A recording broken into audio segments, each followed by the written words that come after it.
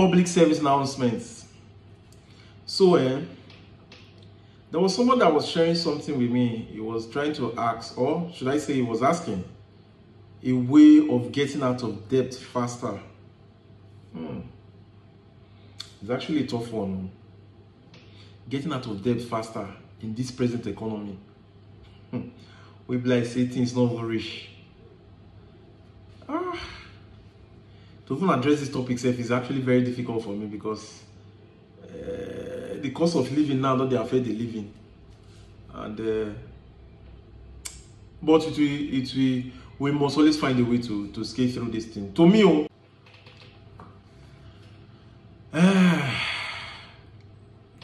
so to me, one of the ways at which someone can get out of debt faster is what?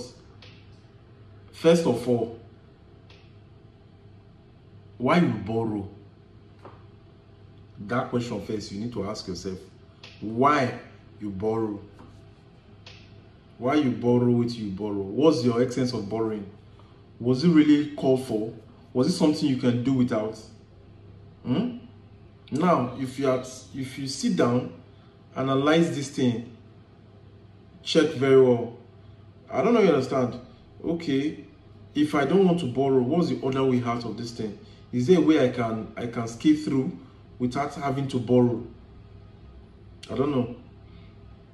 So after getting these facts, you should be able to place yourself.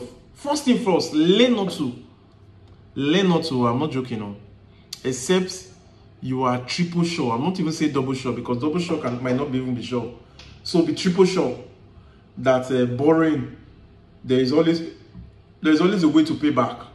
So if you are triple sure that there's a way to pay back, then there's no excess of you listening to me, because the truth is not far-fetched. After borrowing, it can be able to turn over for you, and you can be able to do something very meaningful to it, to whatsoever you are borrowing for, the cost at which you are borrowing for.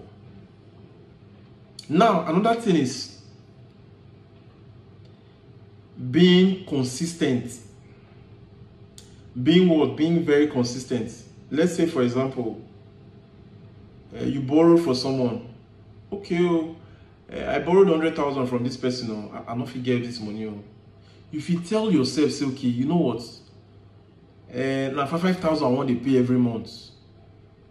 Learn to keep to it.